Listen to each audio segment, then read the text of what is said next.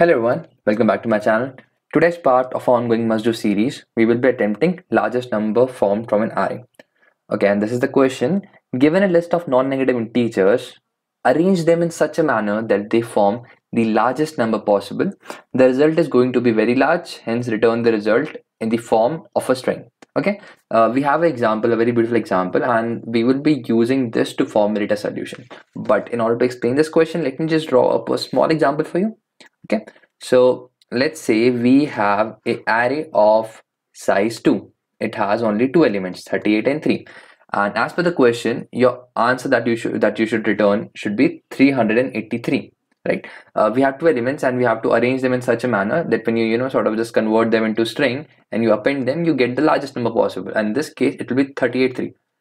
As of now, there are only two permutation possible. That will be 383 and 383, and you put 3 before it and then 38, then it will become 338. So in this case, we know that 383 is bigger, so that will be answer, right? So this is basically the question. This is what they're asking. Now the first thing that might come to your mind is, okay, it's very simple. How about we simply just sort this array in the descending order, and that way we will always get the largest possible number. I mean, yeah, sure, it might work in some case. Like you can see it is working in this case as of now. You are just sorting it in the descending order and that is the largest number you get, right? But what if, let's say, if the elements were something like this, the elements were 30 and 3. If this was the case and you would have sorted in the descending order, again, the array would have been in this manner and your answer that you would have printed would have been 303. But no, the actual answer in this case is 330. Right? You can see that if you put it in this manner, like first 3 and then 30, that will give you the largest number possible, right? So now this is the part where the question gets a bit tricky. How exactly are you going to approach this question, right? So if you want, you can stop this video and solve this yourself. I have given the problem description, sorry, the link to practice in the description box below. You can try it there. So yeah, and now let's start to formulate a solution for this. Okay, so again, I am going to start with only two elements. I'm going to start with two elements. We'll sort of come up with a solution that might work. After that, we'll try it on that this solution, this example that we have here, right? So how about instead of taking numbers, I just take two variables, right? So we have two variables a, b.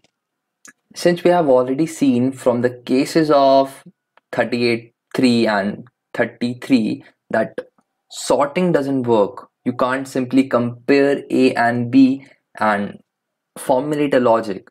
So what we will do is we will now start comparing A and B after appending them one after another. What I mean by that is you have two elements A and B, right? What are the two possibilities here? How can you append them? Either it can be AB, either it can be BA, right? So what my logic says is, if AB is greater than BA, then your answer should be AB. If, I know you're thinking that, yeah, we know that, right? But this is what we'll be using to formulate a logic. If BA is greater than AB, then you return BA. As long as you know this, you have solved this answer. What I mean by that is, let's say you have an array of 5 elements A, B, C, D, E. So we will be sorting this array. We will definitely be sorting this array, but not on the basis of the comparators, not on the basis of this thing. We will be solving them on the basis of this logic, right? What I mean by that is, let's say I ask you to sort an array, right? You sort your array on the basis of these comparators. If I ask you that sort the array in ascending order, you say, okay, I'll use this. If I ask you to sort the array in descending order, you said, okay, I'll use this. But now we have sort of changed the logic. Now we won't be using the normal comparators. We will be using a custom comparator. And what is basically this, right? This is again the same logic, right? You say if A is greater than B, then return A. If B is greater than A, then return B, right? So why can't I just simply create my custom comparator? I would be creating a function, maybe let's say comp, and that and that function will be simply taking, let's say, two strings, and it will be telling me in which order should I put this number. If AB is greater than BA, then the number then the order in which I should put those numbers should be A and B, right? If BA is greater than AB, then the order in which I should put those numbers is BA, right? It is as simple as that.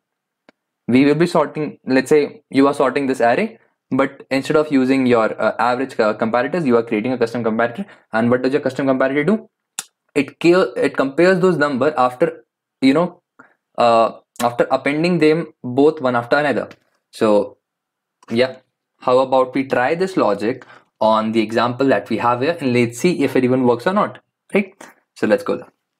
Okay, so this is example 33, 34, 5, 9, and this is basically the custom comparator that we have created, right? So how about, as of now, we can use any sort of sorting technique. For now, let's just go with the flow.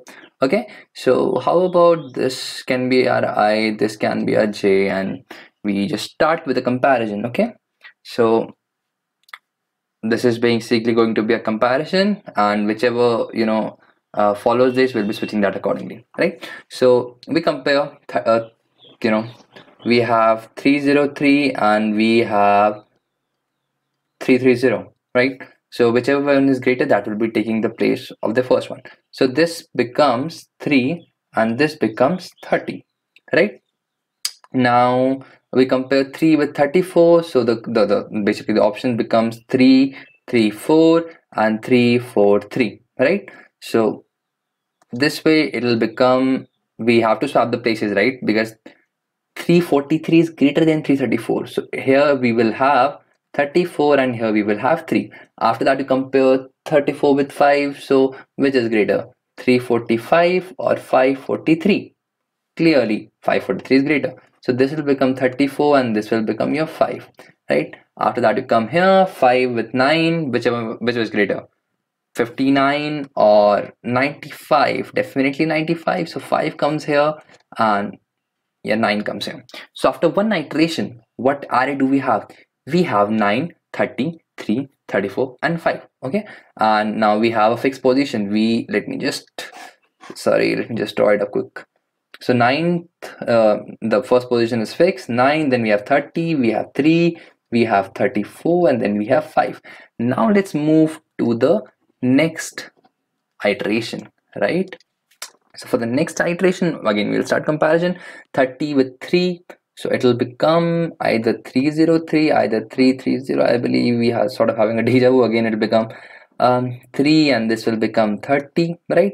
3 will be compared with this, again it will become 3, it will become 34, again it will be compared, it will become 34, it will become 5, right? So after the second iteration, what is going to be array? 9, 5, then you have 30, you have 3, and then you have 34, right? Now let's move to the next iteration. So 9 and 5 are fixed. Again we start this, we have 303 and 330. This will become 3 and this will become 30. Again this will become 3 and this will become 34, right? So after the third iteration, this will be our array. 9, 5, 34 and 30 and 3. So now we are last iteration. Basically this will become 3 and this will become 30. So this is going to be our answer. What should we be printing? We'll be printing 9, 5, 3, 4, 3 and 30. So this should be the answer that our function will be returning, and let's see if this is the same or not. So yep, 9534330, that is the same answer that we have, 9434330. Wait a second, 9534330, 95343, yeah, my bad, sorry. So yeah, this is the answer that we will be printing. Now remember, what have we done different here? We are sorting again, we are sorting in a descending order, but now the meaning of descending has changed a bit. Now we are not simply saying that, okay, if A is greater than B, then the order that in which we should be, the descending order should be A, B. No. That is what have changed here. We are again printing it in a descending order, but now it has become like, if AB is greater than BA, then the order in which we should be putting the elements should be AB, right? This is the only thing that we have changed. So here we have learned how to create a custom comparator, and using this we'll be, sort of working on our sorting. So by the way, what is the complexity of this comparator? It is again order 1, right? It is not taking any time complexity. So how about you put your best sorting technique out there that we have, which will be n of log n, and then when you are comparing two elements, instead of directly comparing them, you simply call this function.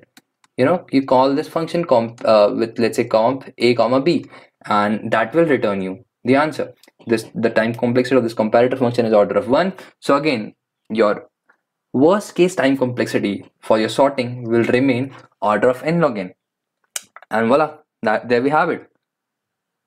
This question is basically array at its best. By the way, let me tell you something. We have a solution for this with an time complexity of order of n, but that will utilize hash maps. But I don't want to do that because this is the array series, right? I want to focus you how you can achieve questions, how you can solve questions such as this with only using arrays. We are only using sorting, but we have learned something new here. We have learned how to create a custom comparator, right? So now let's move to the coding part and see how we can do that.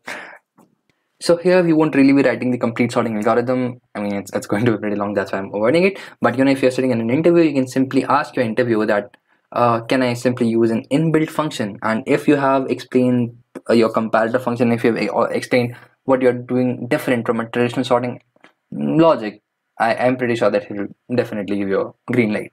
So yep, let's start with that. Every language have their own inbuilt sorting method that give you a time complexity of n log n. So opt for it if you can use it, right? Don't make silly mistakes. So yeah, let's create a function def comp. It takes two elements, a comma b.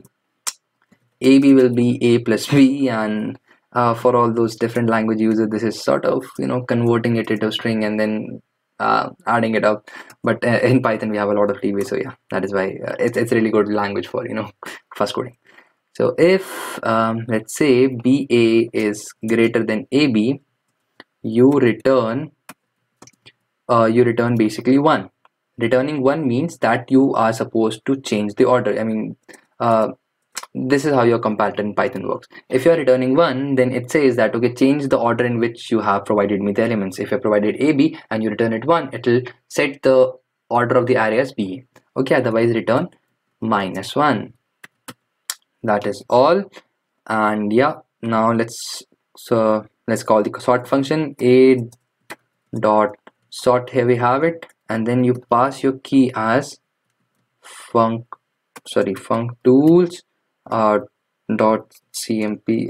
It's really a bit more confusing in Python. And C++, it's really simple. You just have to call vector dot sort, and you have your 3 parameters: your array, your size of array, and your custom comparator if you have one.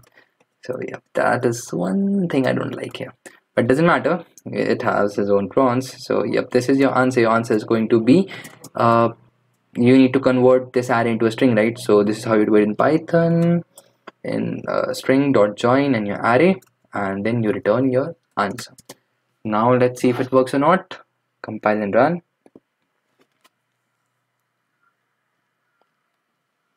Your output expected output, it matches. Now let's try to submit this and see if all cases works or not.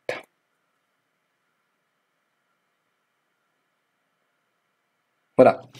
We have seen that all the test cases have passed. So yeah, this was the solution for the largest number formed from an array, a medium question. Look at the 4 points. So yep, by the way, if this question has helped you in any way, and if you have opened your mindset of arrays, and you enjoyed this, then definitely like, comment, share, and subscribe. Thank you for watching my channel. Bye bye.